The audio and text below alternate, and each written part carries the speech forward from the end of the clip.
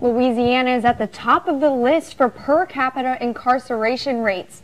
A new bill was proposed that, if passed, would give some the opportunity for a second chance. Reporter Kiersten Volion has more on how this bill will affect Louisiana inmates. House Bill 730 would allow eligible inmates who were sentenced to life without parole the chance to appeal their case before a parole board. Edgar Cage, leader of the advocacy group Together Louisiana, says that Louisiana has the harshest sentencing in the U.S. We have more people, or a higher percentage of people on life without parole than 4 or 5 other states combined.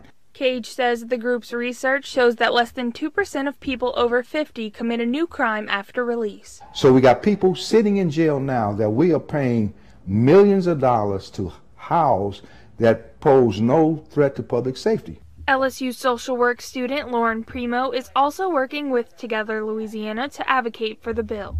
I feel like it's hard for students to speak up about certain things, or maybe feel like there's not an avenue for them to get involved. Primo says it's easier to get involved than you might think. She wants to help students understand how legislation works and how they can make a difference. You get to impact people's lives in a huge way, and you get to actually take part in making a change, and that's a really valuable thing in the end. Together Louisiana and Primo are planning to hold an event at Free Speech Alley on Friday to spread awareness about the new bill and what changes it may bring. For Tiger TV, I'm Kiersten Volion. The bill will have to pass in the House Committee on Criminal Justice before it moves on to the Louisiana House of Representatives.